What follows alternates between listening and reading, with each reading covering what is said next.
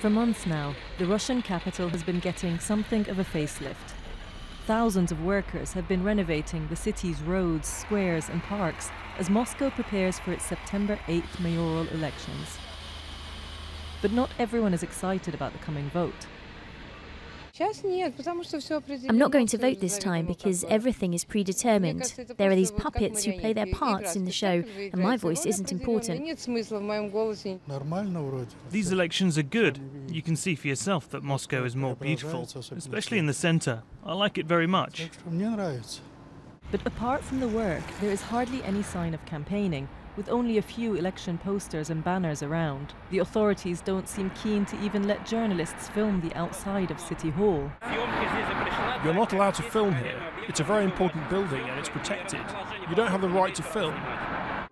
The pro-Kremlin incumbent mayor and former Kremlin official, Sergei Sobyanin, is the overwhelming favourite to win the vote. Appointed to the post in 2010, he is known for having transformed the 12 million-strong capital, creating a series of pedestrianised streets and even a bicycle hire scheme. Perhaps his most visible achievement is the renovation of Gorky Park, formerly a rundown Soviet-era relic.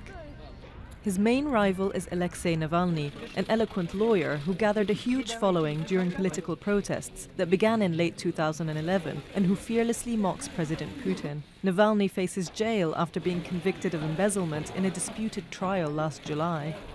His campaign promises to fight corruption and immigration, but he says that he has faced constant setbacks from the authorities.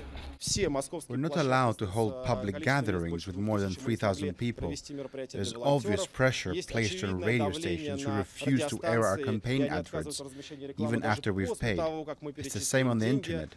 Russia's largest social network refuses to show our adverts. The four remaining election candidates are relatively unknown, leaving Navalny as Sobyanin's only real challenger in Saturday's election. And in the meantime, Muscovites can at least enjoy the spruced-up city that the competition has spurred.